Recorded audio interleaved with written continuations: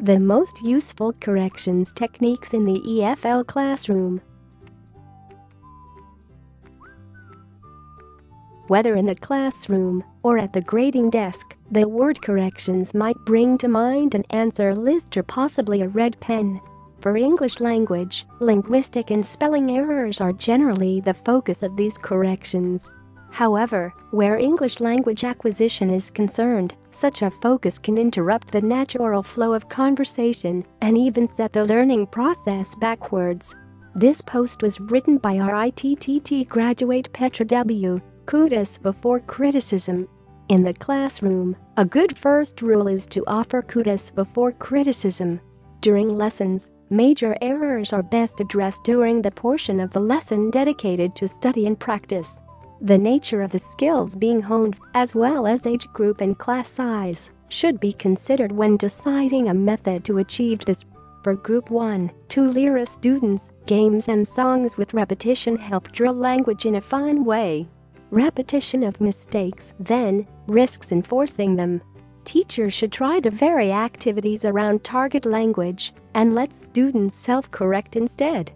Activities that engage total physical response (TPR) and multiple themes and intelligences will also help this information sink in at the unconscious level. For Group 2 learners, learning is self-conscious. The teacher should consider likely mistakes when preparing study materials and decide how each of these can be addressed in a way that will minimize calling out individuals. Also, since older students can learn through reading and writing as well as listening and speaking, the teacher can make use of group and pair work. Students can learn through teamwork, and in the meantime the teacher can check any individual's progress less publicly. Errors in writing. In the case of errors in writing, outside of requisite testing, red pen remedies should be avoided. Simply crossing out the wrong answer and writing the correct one is faster when checking papers, but when working one-to-one with students, it is as effective as tending a garden with a lawnmower. Red marking leaves a glaring reminder of a mistake rather than evidence of things learned. Instead, teachers should guide student writing and rewriting, whenever possible letting students self-correct their own words. This will preserve the student's self-confidence and help him or her build personal learning strategies.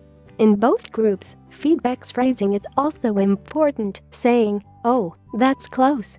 You've almost got it," is far more motivating than "that's wrong." This is true of classroom management in general. "Don't run" is not as effective as saying "walk slowly."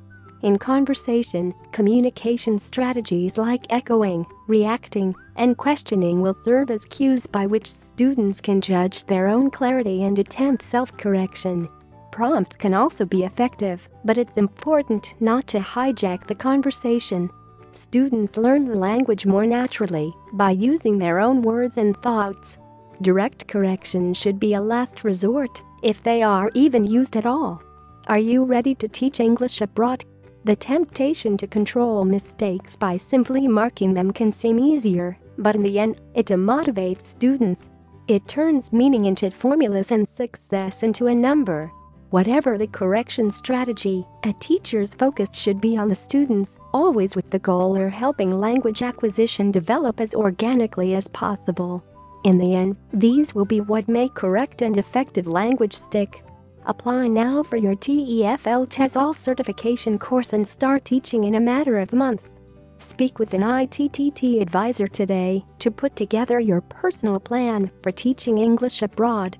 Send us an email or call us toll-free at 1-800-490-0531 to speak with an ITTT advisor today.